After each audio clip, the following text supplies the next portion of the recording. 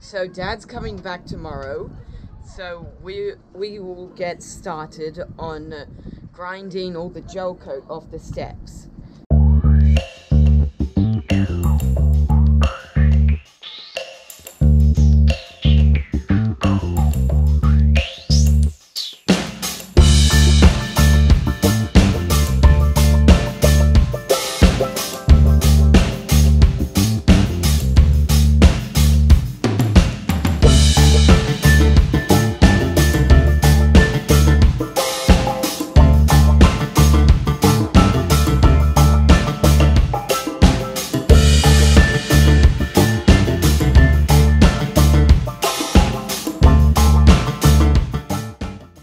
So this is our new rudder. Well, you can't really see anything through it because it's not the clearest of plastics.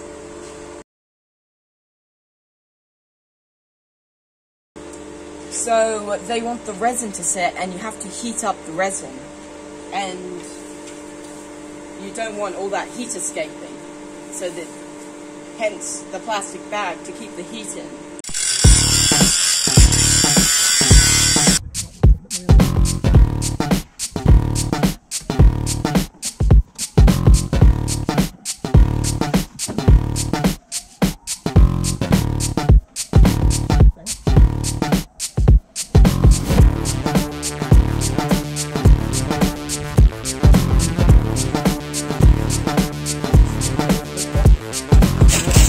Something I whipped up.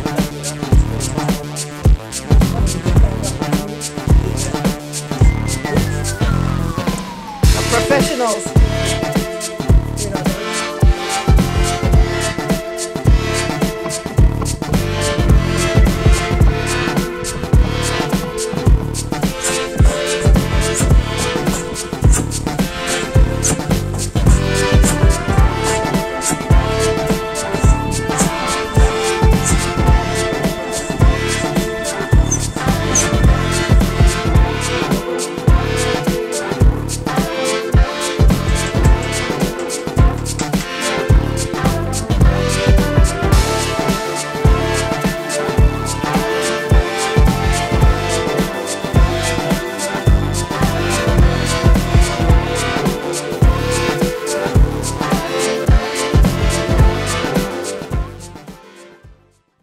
So we put some primer on the step extension yesterday. So it looks the same-ish colour as the boot. Another layer of primer, and Shane is doing... Oh, no, wait. Can't screw that other rudder on. So we now have two matching rudders. And what are you doing, Shane? Saildrive bearings.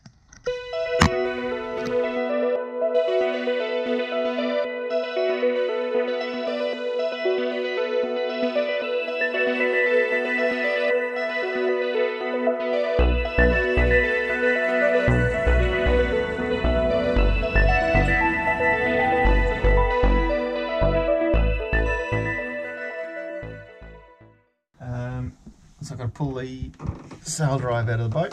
So we have a Volvo Penta 2003 series engine with a S120 Saildrive. That's the Saildrive here. In, behind and below everything. Of course, this is the bit we need to pull out. The reason I am pulling it out is to replace this rubber boot here. Okay, so this is the hull here, this is the Saildrive here, and this rubber boot basically stops all the water coming in the boat, and it's recommended that this gets replaced every 7 years, and we have absolutely no idea how old this rubber boot is. For all I know is it could be still original, which would be 21 years old, 31 years old now. So I'm going to pull it out and replace it, and yeah, make sure that it's all good for the big trip back home to New Zealand. Let's pull it out. Gonna need to start with, I need to take the exhaust hose off. So obviously you can see the exhaust hose is straight over the top of the Saildrive. I'm going to take the water inlet out. Okay, and this is actually something we'll upgrade when this is out. So the water inlet here, this is where the water comes up the Saildrive. And there's a hose with a hose clip. Let's see if it'll focus. No, it's in the dark doom and nowhere. There's a hose that connects us to that tap. That's the hose that comes up here. Then it goes to my fresh water strainer. Then from a fresh water strainer, goes back down under the motor. Once it goes under the motor, it connects to basically the raw water pump here, which then follows the pipe through here into the heat exchanger. Heat exchanger is here. Then it comes out of the heat exchanger, nice and hot from the engine, through here and into the exhaust mixer. So that sprays the salt water that's just cooled the engine into the exhaust, which then cools the exhaust gases so it doesn't melt all the hoses. Then it goes through the water lock and it goes way up here with this big loop and then out the side of the boat. The reason why it goes this big loop here is so that water can't come back in from inside here up here and then fill this and essentially drown the engine. So it's a bit of a safety feature. It also keeps a constant level of water here in the water lock so that it creates a muffler. So yeah, so I'll gonna whip this off, this hose off. I may have to move these hot water hoses here out of the way, or I might get away with them. And then once I've done that, then I've got to pull the the selector cable. That's another one, big one I've got to pull off. So I've got to pull the selector cable off as well. And once that's done, we'll come back and we'll have a look, and we'll look at taking the ring off out of the way, and yeah, then tying up the engine so it doesn't fall down, and all the rest of it. Right, so I've undone the hose clips, and now try and take this off one-handed.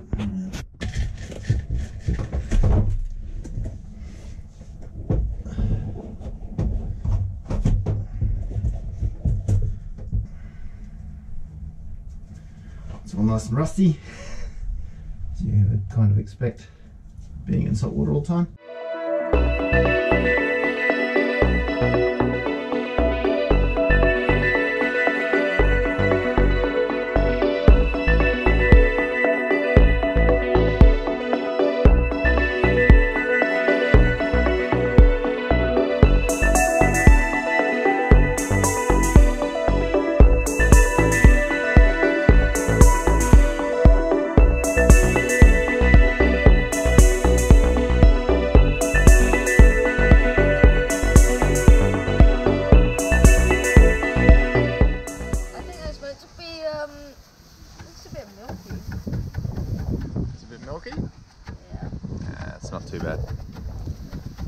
Certainly due for a change.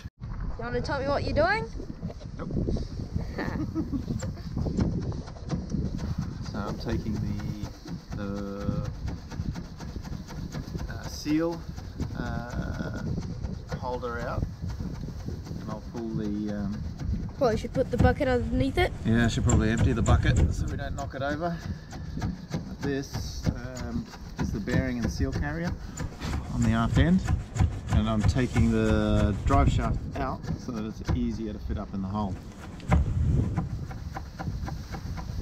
can technically leave it in, but it becomes a pain in the bum.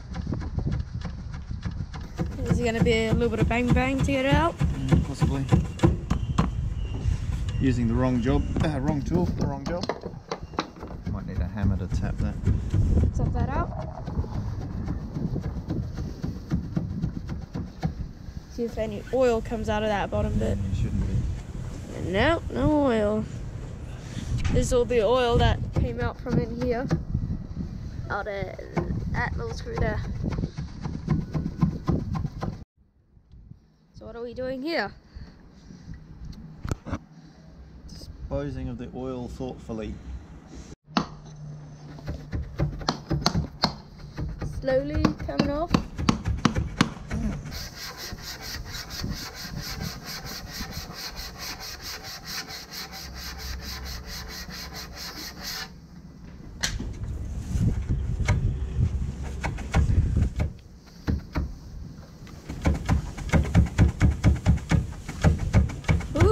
Look at that.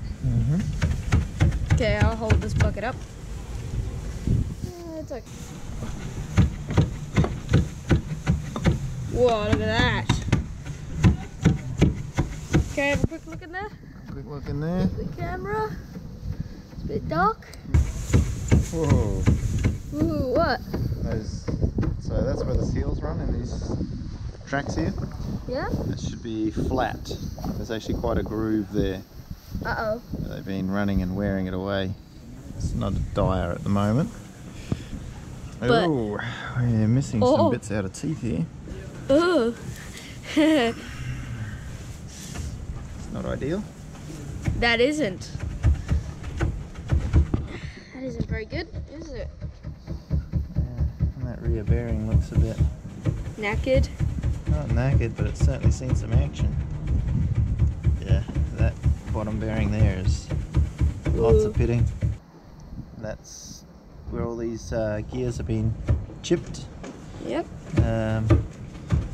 All the swarf, all the bits of metal that were from those have ended up going through the bearings.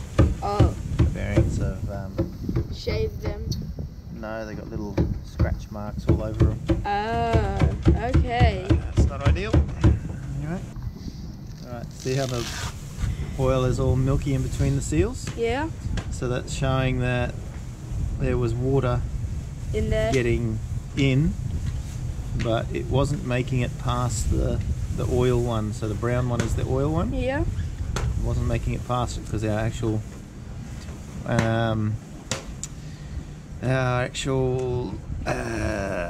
oil in the Saildrive was quite relatively clean. It wasn't all white and milky like that.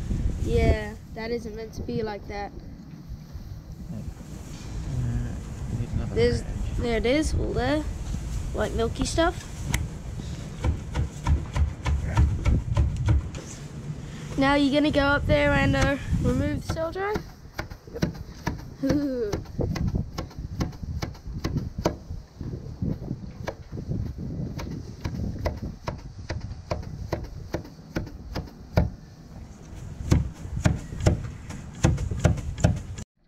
So I've disconnected, I pulled out the output shaft, which the propeller attaches to, out of the gear case, which makes it a lot easier to pull the Saildrive out of the top of the hole. Now I'm back in the engine room, and I have connected a small block and tackle from the exhaust riser to, we're lucky we have a ring frame here with a bolt in it. Can't see because the light's really bad, but yeah, so now all I have to do is remove the 6 bolts that hold the gear case to the bell housing, and it should come out.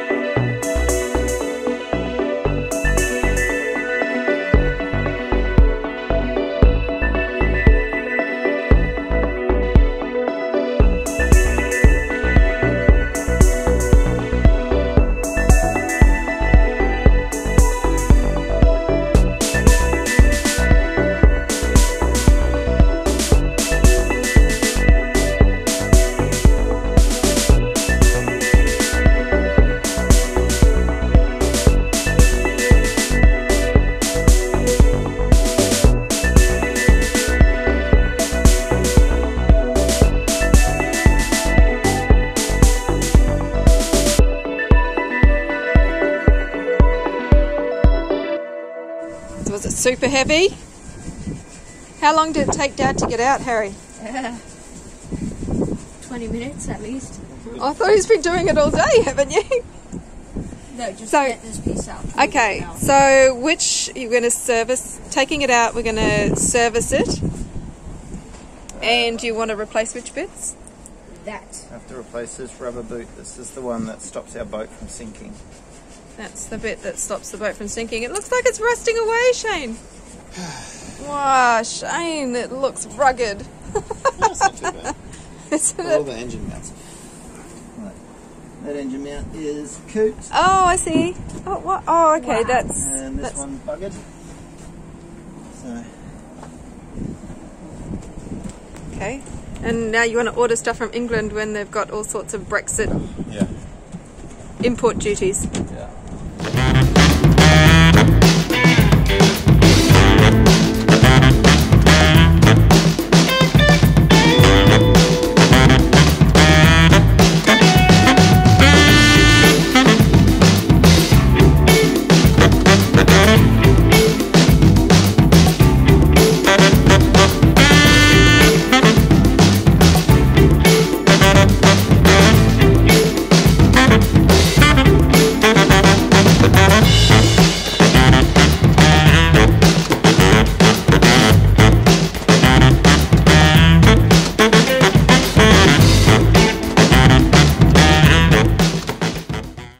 Masking out, getting ready to paint the boot top. So, first of the top coats, or final layers going on, yay! Really? Are we that close? Yeah. Yes. So how many layers of primer have we put on? On the hull, Yeah. that whitey looking one is the third, and then the, well, it's a half a layer. So 2.5 layers, and then there'll be a third/fourth layer that goes on just before the anti-foul. That's the tie coat, the anti-foul. And what else have we done? Kit's done the rudder. So we have 2 rudders on. Still need a little bit of finishing on the rudders. Dagger boards are being tidied up. Yeah, Yarek's doing our... Working on tidying the dagger boards up. Sanding, a little bit of fairing and filling. Just tidying up what I couldn't do in Cartagena. Yeah, because you put an extra 400 mil on the bottom of those in Yeah. Cartagena. Yeah, and I pulled the Saildrive out of the port side. Yeah. I need to place the rubber boot, clean up the clamp that holds the rubber boot.